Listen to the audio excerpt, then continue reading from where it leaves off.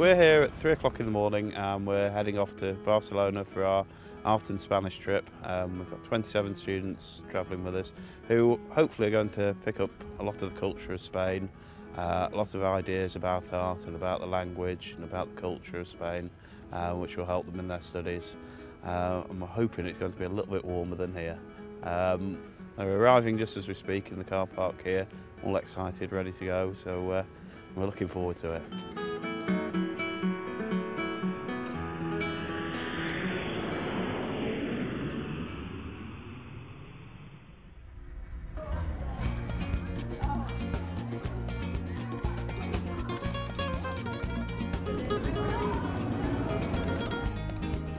I've really loved everything about here. Probably the best thing has just been being away, taking in a new culture with all my friends, and just the food, the shopping, just the whole experience has been great.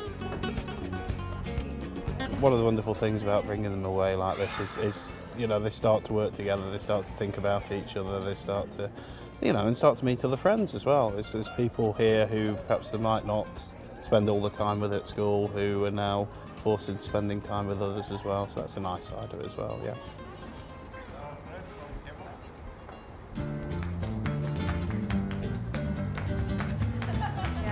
I was drawing it the other day. It's actually amazing in person compared to it is in real. Like on pictures from Google, it's actually huge. Like, it's amazing, like the architecture. I just find it really interesting.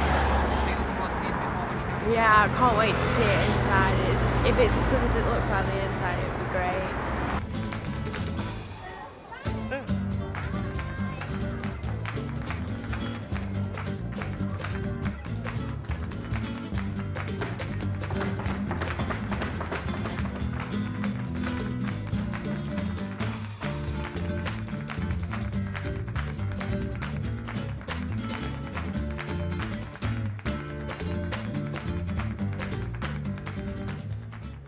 It's been really good. It's been really interesting learning about all the Gaudi and all the historic facts of Barcelona, and obviously the weather's been really nice, so it's been really good. The sunshine's been really nice, but we're flying home tomorrow, so I'm quite looking forward to going home to see my friends and family too.